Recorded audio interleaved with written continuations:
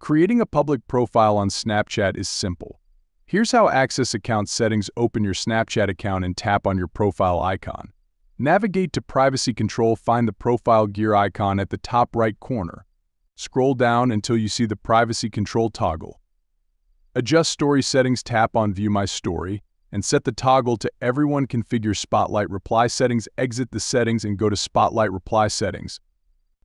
Ensure Auto Approve. Everyone is selected. Create Public Profile. Exit the settings and scroll down on your profile page.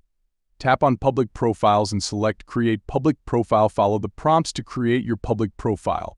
Confirmation. Once completed, your public profile will be available. That's it. You've successfully created a public profile on Snapchat.